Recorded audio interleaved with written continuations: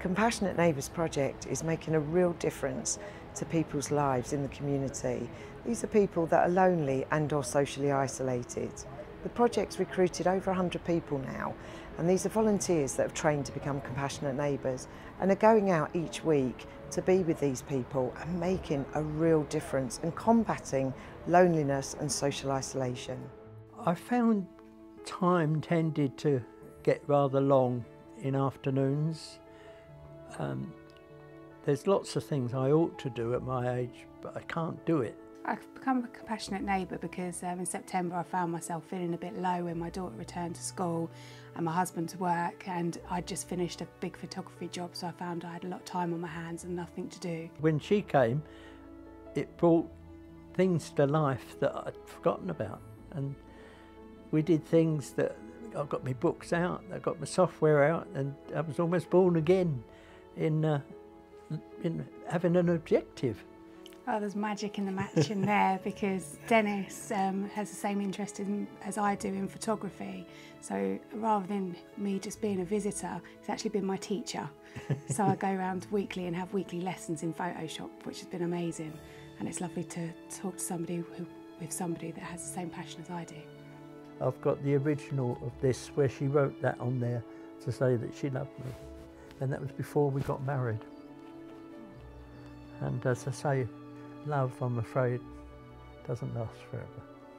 But it was fun while it lasted. I would say that meeting a young person has made me feel younger.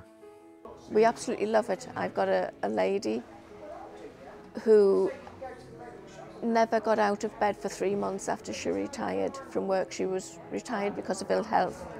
She said, I've changed her life totally, and that makes me so happy.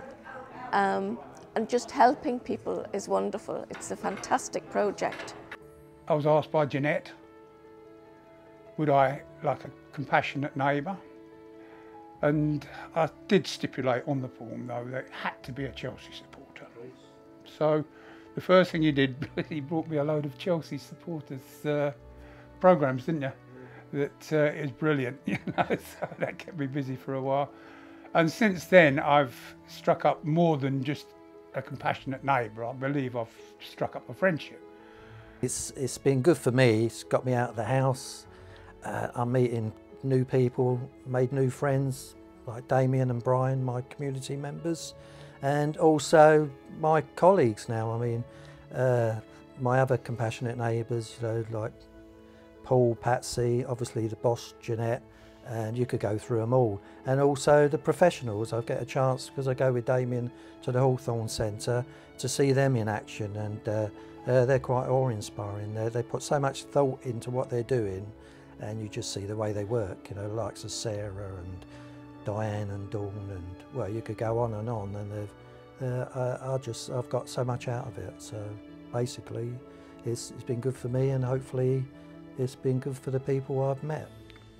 Family tend to know all the answers, and the true answers are from somebody you don't know, because they're looking from the outside in, and they will give you the truth. We come along on Monday morning, greeting everybody with a smile.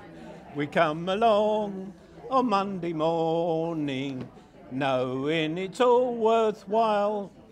The end.